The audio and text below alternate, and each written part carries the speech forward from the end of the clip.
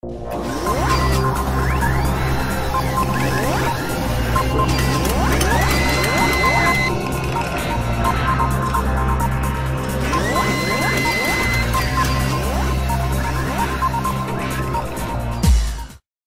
YouTube, and this is Robert with Super Galactic Geek Review, and we've got a Way Back Wednesday review for you today.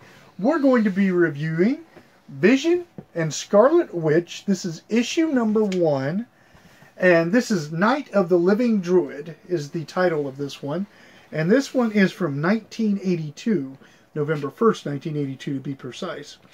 Now, it's really cool. This is taking place when Scarlet Witch and Vision actually get themselves a home to start living as a family together, okay? These two have been together for a while, and they decided to get themselves a home.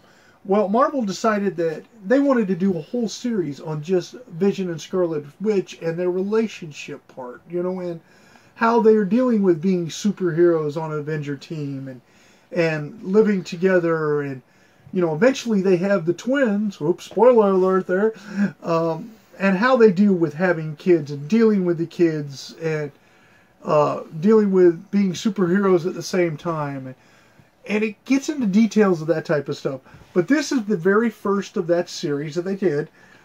Now this one is based, they get their house, and it's Halloween of all times to end up with your brand new home. Halloween!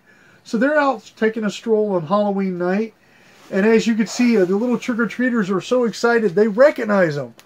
They're like, whoa, wait a minute. That's Scarlet Witch and Vision. You know, you see the trick-or-treaters running up to them, and Vision does a little trick for them and puts his hand through their trick-or-treat bag.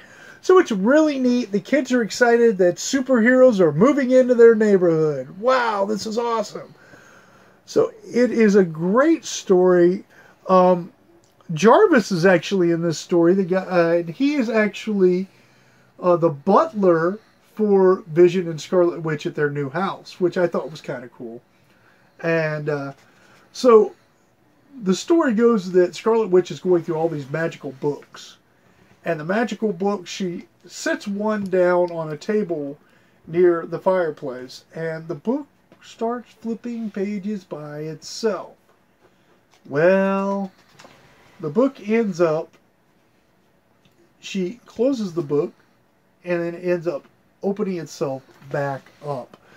Now, the book contains Night of the Living Druid inside of it. Now, he is an evil character that can only come out on Hallows Eve. So it's really cool. These kids are like excited at the, you know, they're going to go up to the house and trick-or-treat. Well, one's got a pumpkin head, one's dressed as a ghost, and the other one's dressed as a goblin. And so they're like, oh, let's go trick-or-treat their house. I want to see them again.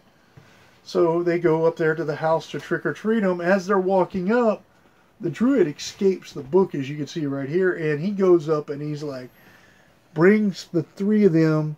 Instead of being in trick-or-treat costumes, he changes them into the characters that they are. And Vision and Scarlet Witch have to basically fight these kids. Well, while Vision's hands are full trying to take out the kids, Scarlet Witch realizes what's going on and goes after the druid to try to stop him. And he's a little bit more powerful than she realizes. So the Night of the Living Druid, and you can see a really good picture of him right here, is tormenting and torturing her. And she's trying to call out to Vision. Vision's trying to deal with these kids that have been transformed into the characters they were dressed as.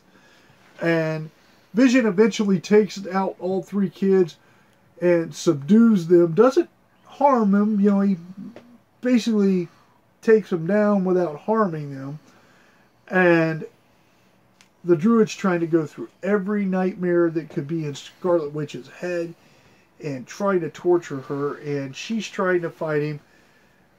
And she eventually fights him off enough to get him where he's subdued enough where his powers are not working on him, the kids anymore. And so Vision is able to get to her to help her. And she casts a spell right in time to make the Night of the Living Dead, Night of the Living Druid, I almost said Living Dead, I apologize, Night of the Living Druid disappear. So definitely an amazing opening for this book. This is the first in this series, and it was, like I said, this is from November of 1982. An excellent book, excellent read. And for the artwork of the time, I mean, it was very spot on. I mean, it did not look grainy as you would normally think it would be. It's very artistic. I was pleasantly surprised about that. The storyline is an amazing storyline. I love the idea of a druid character captured inside of a book that can only be released one time a year. And it happened to be Hallows Eve. That makes it even cooler because you're like, oh, what's he going to do? You know, so for a Way Back Wednesday review, we have got to look at this in the full aspect. First off, this book was printed in 1982.